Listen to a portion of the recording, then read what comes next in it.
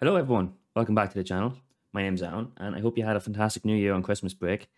Today is the 6th of January and this time exactly 1 month ago I released my asset pack, Tactics Toolkit. And as I was making the asset pack, I was trying to do some research around the Unity asset store to try and see what to expect when I'm releasing it. And there really isn't a ton of information out there. So I thought a video like this might be helpful to some of you guys who are thinking about making your own asset. You know, it's a great way to get some extra income for the game that you want to make, right? So let's jump into it right over to the Unity publisher portal. So right off the bat, here's the number of total revenue earned. $824. That is with 33 sales. So that's the important number out of the way. So if you're only here for that, thanks for coming. But we can spend a little bit of time going a bit deeper for you guys here. So when you publish an asset, this is the Unity publisher portal. This is the beta version. There's another version that's not as nice to look at. And this honestly leaves a lot to be desired as well in terms of analytics. I think I've been a bit spoiled by looking at YouTube's analytics for the last couple of months. But anyway, so technically this is the full price, but I only get 70% of this. So if I click on sales, we'll see. So that's December. I got $454, and then in January for the last week, I've gotten about $140. So that's almost 600. Almost 600. Yeah. So in the first month, I got. In December, I got 26 sales, and then since December, I got 8 sales. And if I go back to the analytics over here, it's split into two ways. So we got views, and then I got the actual sales and downloads. So I have on average a 2% conversion rate, and there's no way for me to know where these sales came from. So I don't know how many of it is you guys that wanted it, and how many of it is actually just coming from the asset store itself. Another thing I did for this asset pack was, if I access, I created a free asset pack as well. And this, you probably recognize this. This is just the tutorial I did way back in February about the pathfinding stuff. So I just packaged it up. I made up an asset for it, and a free asset for it, and it links to the paid version, the asset pack, right?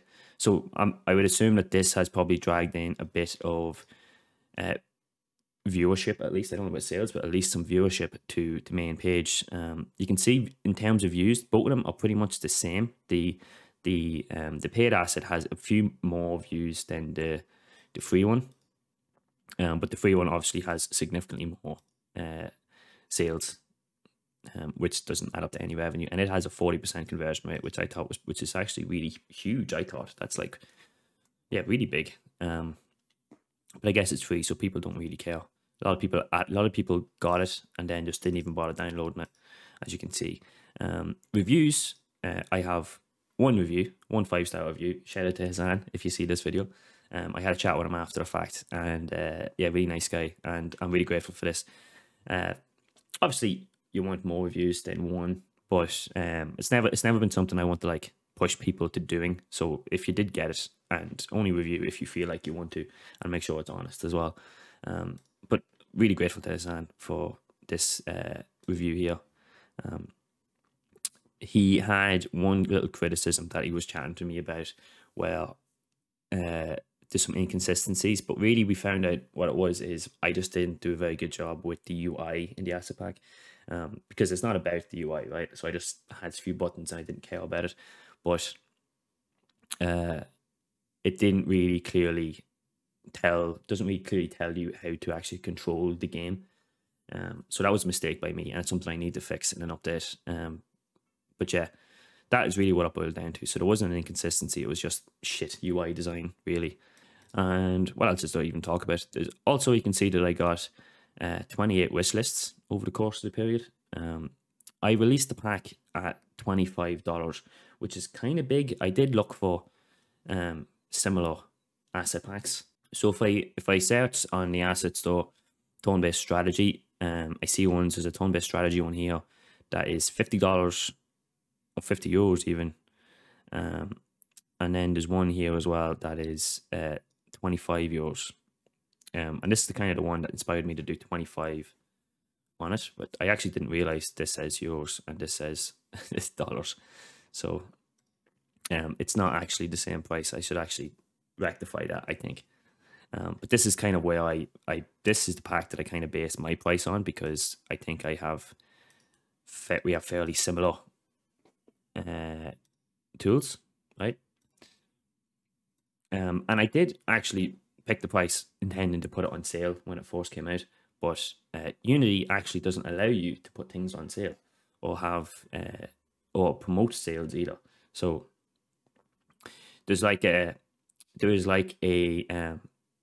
thing I can opt into to say, like, if Unity wants to put it on sale, they can put it on sale at X price, and then sort of people that have wishlisted it will get notified when Unity decides to put it on sale. I don't have control over that, which is annoying because I would have put it on sale when I released it. But anyway, that's the way it is.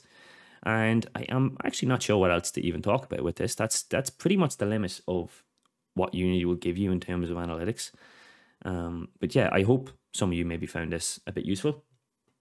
Let me know if there's any more questions or any more stuff you want to talk about down below.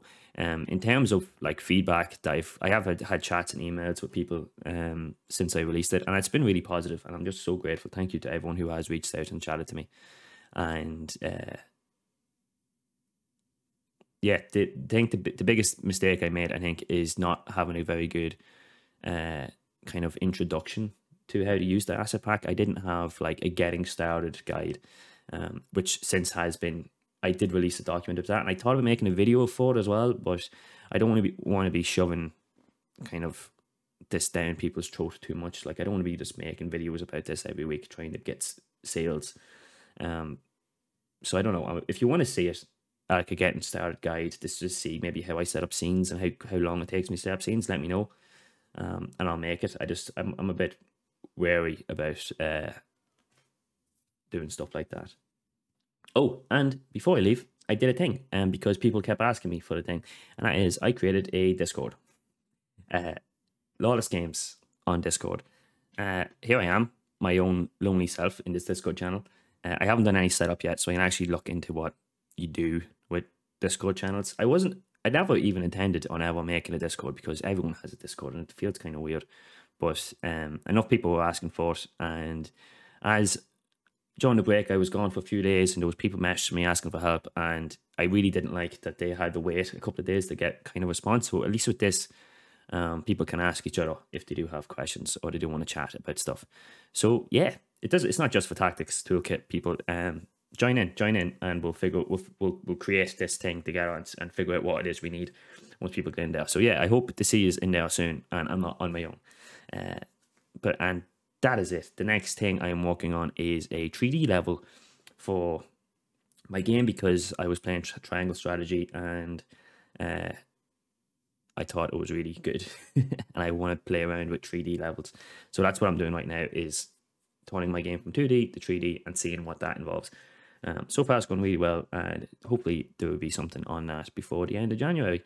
And I'm going to stop rambling, because I've been rambling too long. Thanks guys, see you later. Cheers.